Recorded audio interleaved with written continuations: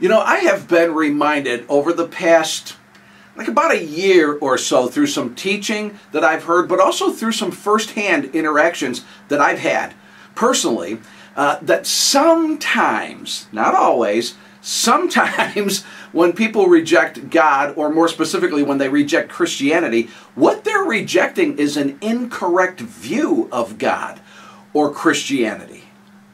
Now, hold on, I'm not saying that's always the case. I recognize some people understand the basic teachings of Christianity. They understand who Jesus is, and they really do reject Him.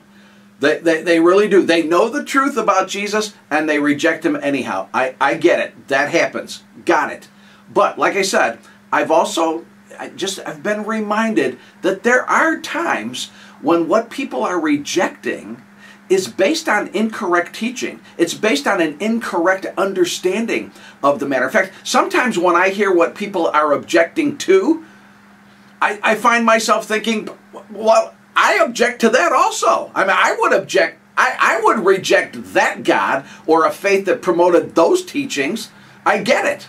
So, what this tells me is, to those of us who really are sincere and devoted followers of Jesus, it's important and it's very helpful for us to communicate the truth of Christianity. The truth of Christianity. Yes, we want to communicate lovingly. Absolutely. We want to do this gently and graciously, but we also want to communicate the teachings of the faith accurately.